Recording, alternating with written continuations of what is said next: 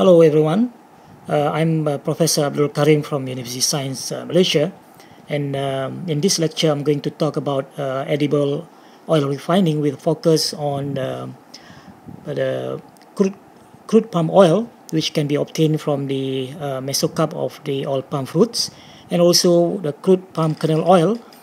And we are going to discuss about the refining of this crude oil to produce the refined oil and the production of the various products from the palm oil. So in this picture, a sample of crude palm oil in the bottle. You can see that it has a very dark orange or dark red color and is quite viscous.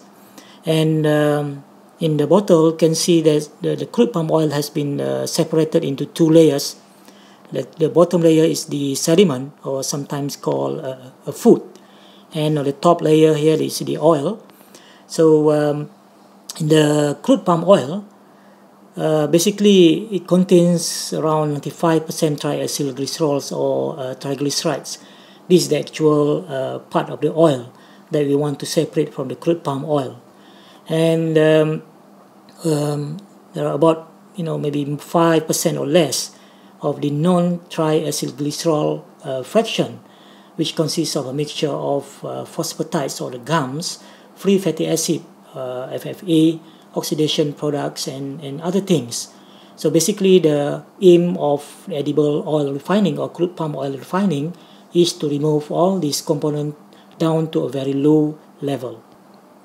In this slide, you can see the list of non-triacylglycerol component in the crude palm oil, or in any crude vegetable oil. So for example, we have a free fatty acid or FFA. This is in the crude oil usually present at around 3 to 5%, and in the refining we want to reduce to a very low level, maybe less than 0.1%. And we have partial glycerol, mono and diglycerols, which are the results of partial hydrolysis of the triglycerides in the crude oil. Then we have phosphoacylglycerol or phosphatides. These are what we call gums in the oil, which give a viscous property to the crude oil. And other components such as pigment, sterol, tocopherol, oxidation products, protein, and the trace elements. The trace elements such as copper and iron, these are actually pro-oxidant, which can promote oxidation in the crude in the oil. So we need to remove this to avoid oxidation of the oil.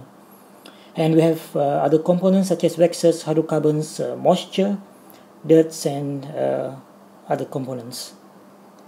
So in essence, we can say that the aim of refining is to remove those components that I mentioned in the previous slides that can have adverse effect on the overall oil quality with the least possible damage to the triacylglycerol. In this picture, you can see various palm oil products at various stages of refining. So for example, on the left here, this is a crude palm oil. Then after the bleaching stage to remove the pigments, you can see the color is lighter. So this is a bleached palm oil. Then in this picture, this is actually after the bleaching and deodorization to remove the fatty acids. You can see the color is much lighter. And this one is actually the oil after bleaching and after the deodorization to process to remove as much as possible the color, the free fatty acid. So this is basically the refined oil, and this is actually the byproduct of the refining process, which is the fatty acid distillate, which can be processed further to produce other oleochemicals and to produce a soap. Okay, this is a schematic flowchart to show the process in the refining of crude palm oil. So we start with the crude palm oil. Then for the refining process, in general, we can divide the process into physical refining, basically by using high temperature steam distillation and chemical refining, which uses chemical by using alkali or the caustic solution to remove the components that need to be removed during the refining process. So in physical refining, we need a step called degumming to remove the gums, the phosphoracylglycerol or phosphatides. Then the next step is the bleaching process to remove the pigment, and deodorization process. This is the steam, high temperature steam distillation to remove the volatile fatty acid and reduce it to a very low level. So the product of the physical refining is called refined bleach deodorized oil, RBDO, and the byproduct is a free fatty acid distillate. In chemical refining, we use a caustic solution. So the free fatty acid in the crude oil will be neutralized by the alkali neutralization process, and we get a byproduct called a soap stock, and this will be separated out from the oil by centrifugation. Then we can also add the earth bleaching. This is a bleaching step to remove the pigment or the color of the oil. Then the deodorization process to remove the free fatty acid, and the product of this alkali neutralization is called neutralized bleach deodorized oil, or NBDO. At some stage after the bleaching process, we can take the oil and for modification process, for example hydrogenation and interesterification. But after this process, for example after hydrogenation, there are probably some free fatty acid that need to be removed by deodorization process. And the other modification process, for example fractionation, can be done on the refined oil to produce the refined bleach deodorized styrene fraction, which is the high melting fraction, and refined bleach deodorized olein, which is the low melting fraction. Okay, now let's look at more detail on at the various unit operation in the refining of crude palm oil. The crude oil usually is stored in the tank, and during storage it will separate into two layers. So the sediments or the oil insoluble part, sometimes called food, can be separated out from the oil. Then the degumming process will remove the phospholipid, which is the gums, the viscous component in the oil, and also other components such as sugars, resins, proteinaceous compounds, and trace metals in the crude oil. In the alkali neutralization process, we add the caustic or the sodium hydroxide to neutralize the free fatty acid and remove also other components, pigments, and some gums, sulfur compounds, and other oil insoluble and water soluble compound. Then the washing step is to wash the soaps that is produced as a byproduct from the neutralization step. Drying stage. Drying is used to remove the water, which sometimes is added during the degumming process. So the water have to be removed to a very, very low level, because water can promote hydrolysis of the triglycerides in the oil. Bleaching is a process to remove color, the pigments which give the color of the crude oil. And during bleaching also will remove other components, for example the oxidation products, more trace metals, and the trace soaps, which results from the neutralization step. Then the filtration step, basically to remove the what we call spent bleaching earth, because bleaching earth actually exists in the form of powder or particles, insoluble particles.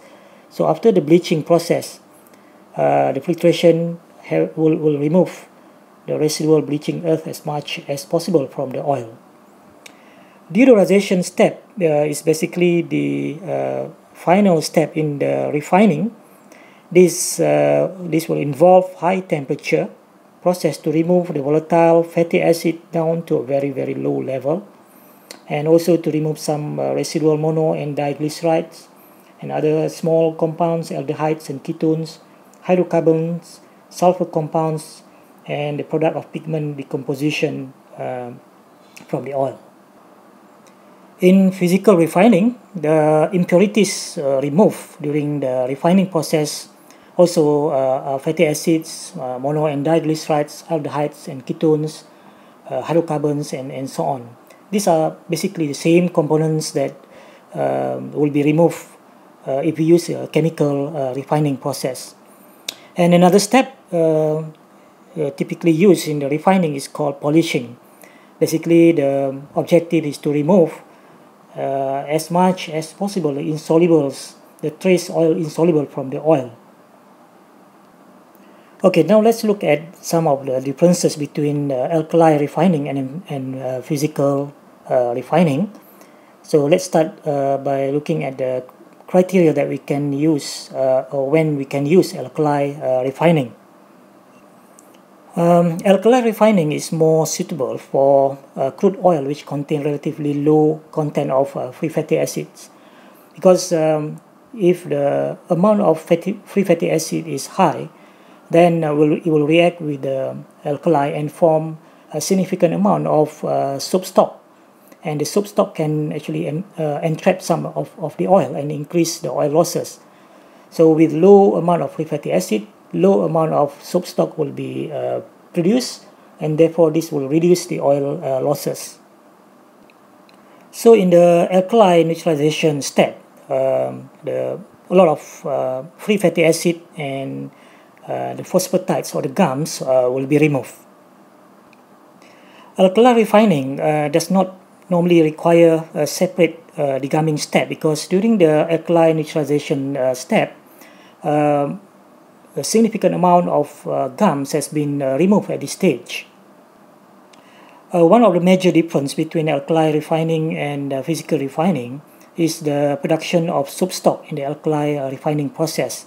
The soap stock actually results from the reaction of the free fatty acid and the alkali, and this is usually removed by centrifugation operation. Alkali refining is also said to be more adaptable to crude oils of low quality, which means that if the crude oil contains a significant amount of gums or phosphatides, the alkali refining can be adjusted to remove the gums as much as possible without much oil losses. Okay, now let's look at the physical refining. Physical refining is in general more suitable for oils with a high amount of free fatty acid but relatively low content of phosphatides. So our palm oil actually meet this criteria, and also coconut oil. Free fatty acids are generally very volatile and can be removed by using a steam distillation. But unlike alkali refining, where the degumming step may not be necessary, in physical refining, the degumming step is very, very important. For example, we can use the acid degumming step to reduce the phosphatides or the gum to a very low level, with usually less than 20 ppm phosphorus. And because we use steam to remove the free fatty acid, no soap stock is produced, unlike in the alkali refining, because in alkali refining the free fatty acid is reacted with the alkali to produce a soap stock. So in general, we can say some of the advantages of physical refinings. We can get a higher oil yield, and we can get reduction in chemical usage, and also less problem on the waste treatment. However, physical refining is said to be less adaptable to crude oils of low quality, which contain high amount of phosphatides, because we need to remove the gums in the degumming process, which can cause or increase the losses of the oil. In Malaysia, actually, physical refining is more popular. So actually, there are more than 95% of Malaysian palm oil using physical refining as opposed to alkali refining. So next time, if you happen to pass through a palm oil refinery or palm oil factory, probably you will see this tall structure or tall column here. This is actually the deodorizer column, which actually uses steam distillation principles to remove the free fatty acid from the crude palm oil. And this is how it looks like from inside the refinery plant.